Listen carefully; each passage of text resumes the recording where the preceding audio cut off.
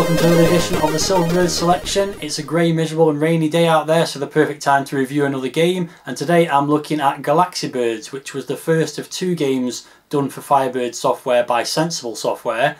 I've actually already reviewed the other one, which was Oh No. This one was released in 1986 and is a fairly uncommon game to find out there.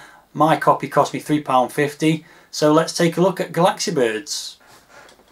So we've got a pretty nice cover art on this game. You can see it's very purple. We've got some planets in the background and some birds flying at the top there, which are ducks in little sort of backpacks or parachutes, I suppose they are, or are they jetpacks? I'm not really sure. They look like parachutes, but they've got jets coming out of them.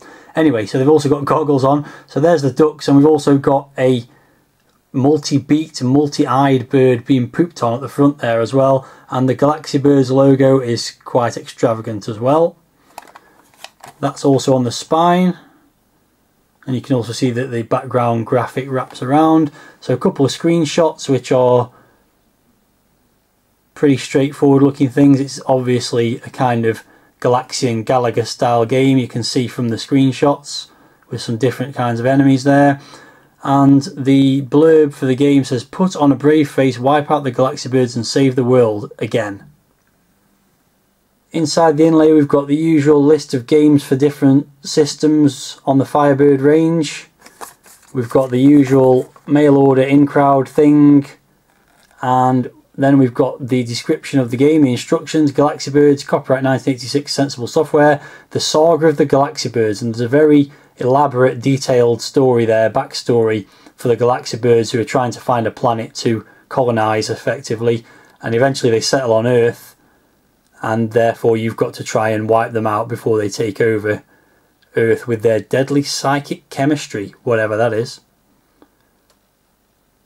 It says there at the bottom, "You are now the only human left except for a few chartered surveyors in Milton Keynes, so you must put on a brave face, kill the Galax-i-birds and save the world again." Then it's got loading instructions, and the gameplay instructions could not be more simple. Playing the game, insert a joystick into port 2 of the Commodore 64, select one or two players, press the fire button and off you go. So here we can see the loading screen. Pretty simplistic stuff. You've got the recognisable Sensible Software logo in the bottom right hand corner there. Otherwise it just says Galax-i-birds at the top, and it's got a giant seagull on it in space. So here's a title screen, which you can see is fairly simplistic. You've got the birds, who are the enemies, flocking down the screen in the background, and a star field. You've got the score on the right hand side, copyright at the bottom, and just the option to select one or two players, and some background noise. You can't really call it music, it's just kind of a very fast bleeping noise. And also you've got a couple of scrolling messages. One of them's got the high score table, which has got 5 entries, and also the controls. And then the bottom half has got welcome to Galax-i-birds, the game they couldn't stop, and it's basically got the overview of the game, which we've already seen in the instructions, which is pretty handy that we have, because it scrolls by so quickly you'd have to be particularly good with your eyes to spot and read it all. So anyway, that's the title screen, pretty simplistic stuff, and the game itself is quite simplistic as well. So let's get started.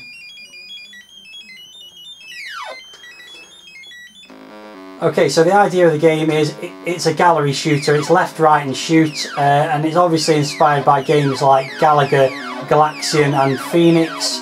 So the birds come flocking down the screen, you've got to shoot the birds. They never form into a formation like they would in Galaga or Galaxian, so it's actually a little bit more like some of the levels on Phoenix in that respect.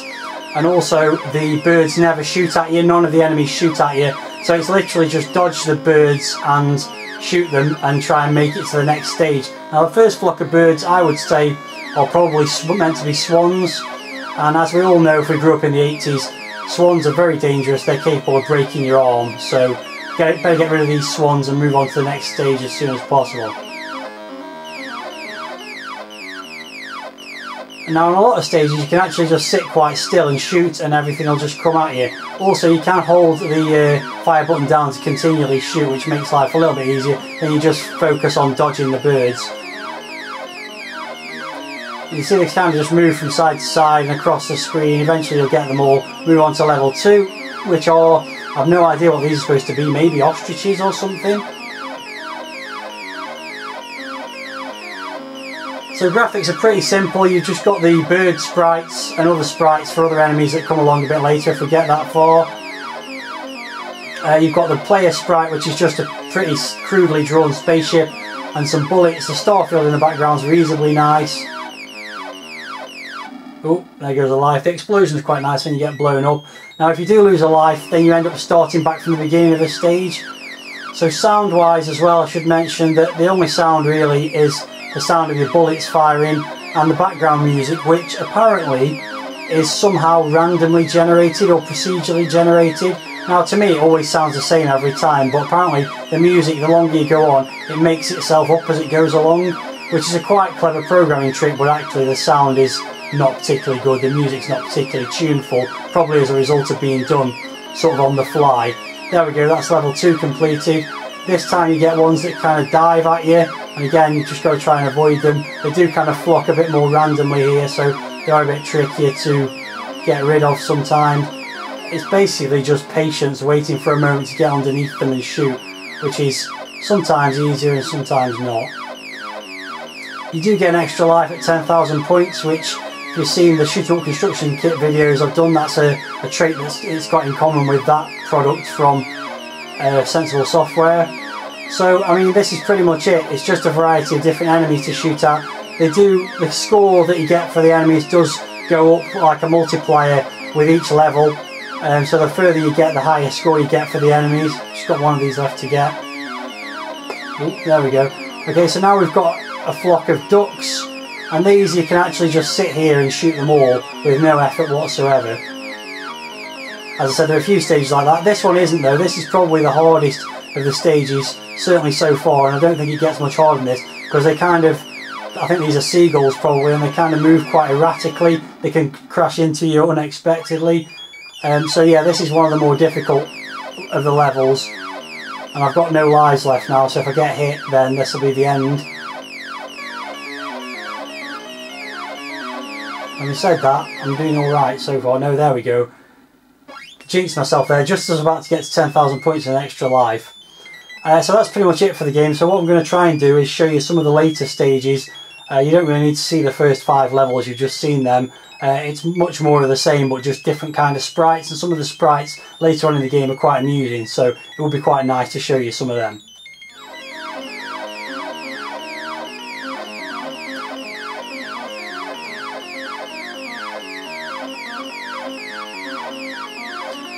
Okay, so I've just got past the seagull level and I'm on to some, I don't know what these are supposed to be, green birds is basically the best way to describe them, and they've just killed me. But I've got past 10,000 points, still got a couple of lives left.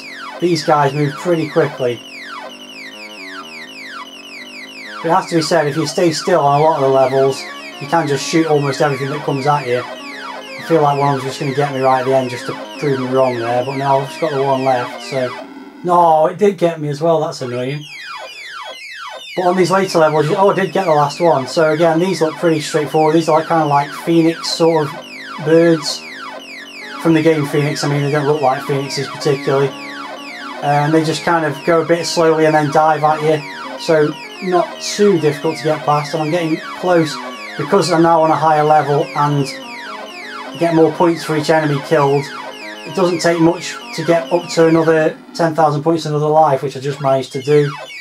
See if we can get past this one. Again, these are pretty challenging, are they? Or, I don't know, sometimes I think it's quite difficult to shoot them, and sometimes some of these enemies, you just literally just sit underneath them and shoot at them, and they just come into your line of fire. And just occasionally one of them will just get you as it goes past, and you end up losing a life and having to start again. They've got very erratic flight patterns, whatever these are supposed to be. Some kind of green thing, but I've no idea what kind of bird. Oh, there we go. That's game over, I think. There we go, I've got my name in the high score table at least this time. Top score with 25,520. So I'm going to give it one more shot and try and get a bit further. If I do, then I'll record it and show you, and if I don't, then I'll just come back to this screen and give you the review scores, I think. Okay, so I'm at the point with the brown phoenix things again, and I've only got one life left, so I'm not sure how much further I'm going to go on. I'm not sure I'm going to want to play through another game. So we'll see how far we get this time around, and then we'll probably call it a day. Back at the green ones, I think this is as far as I got last time, so let's see if we can get past here at least and show a few more of the enemies off. I imagine there is a knack to working out the attack pattern for each of these different types of enemy. I haven't quite worked it out. For some I have, and for some I definitely haven't. Getting quite close to the end here. I think there's only 2 left now. Okay, here we go. That was a load of penguins, I think. And these you can, again, oh, I was going to say they're one of the ones where you can just sit there and let them dive into your line of fire, but that turned out not to be true in the end. But they're clustered quite closely together, so it's quite easy to get under them, I think. I think they're penguins. Maybe they're dodos, actually.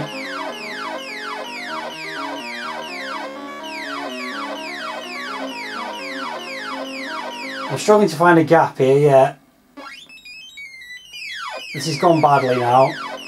I don't think I'm going to get any further than this screen. But you never know.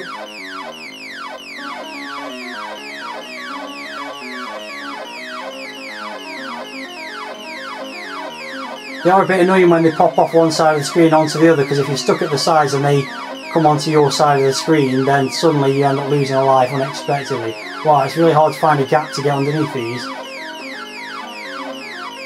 No, and that's it, that's going to be game over. It's a bit of a shame because a little bit further through the game you do get to see some sprites that are based on characters and objects from other games, such as asteroids, and you've got little international karate characters and things like that, which are quite fun. But unfortunately I didn't get that far, and I can't really be bothered to play it again. It does take a bit of time to get to the point where you start to see those other enemies, and eventually it loops back round and you get back to the beginning. What I've found is when I've got to a certain point in the game, and it's usually where the non-bird characters come into it, it becomes really quite easy, and you can just sit there and fire up the screen incessantly and kill virtually everything without getting hit. Unfortunately I didn't manage to show you that in this video. I don't think I'll be bothered to try it. So let's get on with the review scores. So firstly, packaging I thought was pretty decent. Nice image on the front cover. The instructions were fairly limited, but the backstory was quite interesting and fun. The instructions were very simplistic, but so is the game, so that's fair enough. Presentation's alright. It's just a title screen with a lot of text on really, and the birds flying in the background. So I'm going to give that 6 out of 10. Graphics were pretty average. You basically got some fairly nicely drawn sprites, but not much else. Pretty repetitive as well, obviously. So I'm going to go with 5 out of 10 for the graphics. Sound I'm going to give 6 out of 10, because even though the music isn't particularly great and the sound effects aren't amazing either, I do like the idea that that music is somehow randomly generated, which is quite a cool idea. So from a technical perspective, quite a nice idea, even if the music itself wasn't that great. And playability, it's a pretty average game. It gets boring fairly quickly. If you just want a mindless blast for 10 or 15 minutes, then it does do the job, but by the time we got to 1986 it was already quite a dated concept. So for that reason I'm going to give it a playability score of 5 out of 10. That gives a total score of 6.1, and I would say it's just about worth the $1.99 asking price. As long as you know what you're getting, it's a very straightforward left, right and shoot type space game.